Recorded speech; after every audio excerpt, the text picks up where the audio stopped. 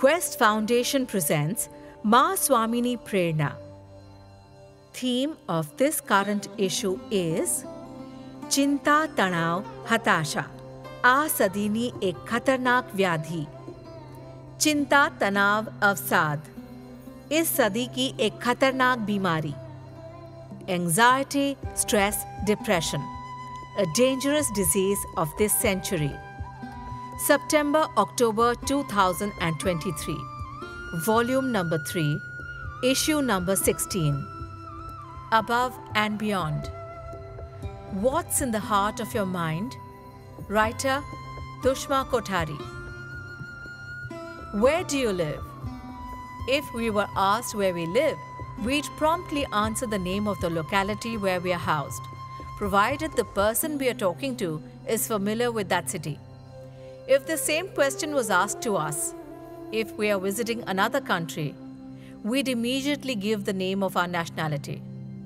But if we were to further zoom out, we all live in our minds. No matter which locality we come from or which nationality we belong to, we all live in our minds.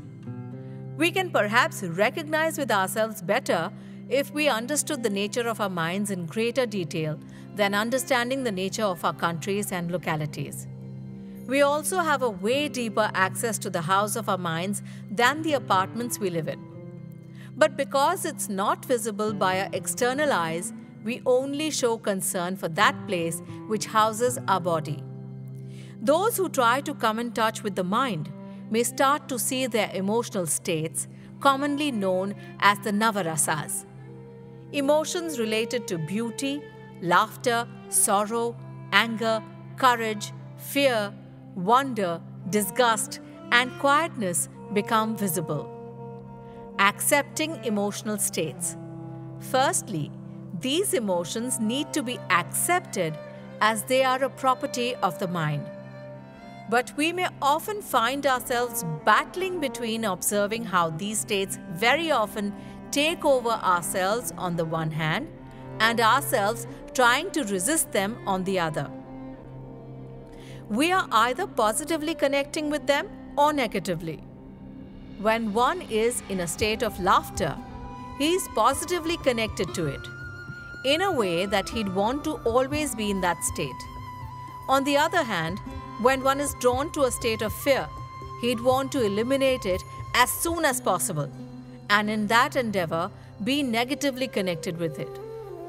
It is this constant struggle to want to either attach or detach with an emotional state that keeps one stressed to begin with, further leading to states of anxiety. If one is not able to take charge of them, further leading to depressional states.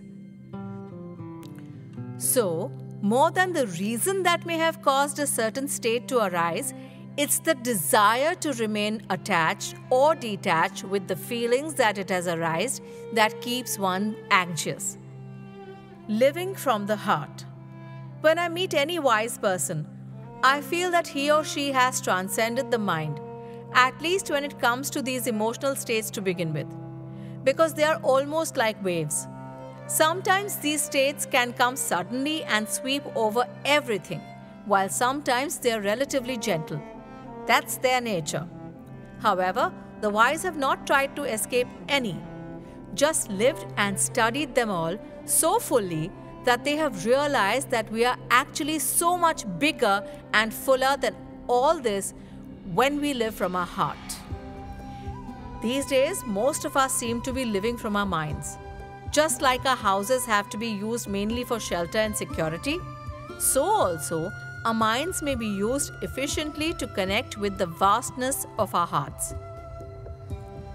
If we remind ourselves to live completely from our hearts, we can stay afloat when any wave arises, be it a wave of fear or of anger or of anxiety. Love the vibe? Explore such interesting podcasts at www.questfoundation.org.in.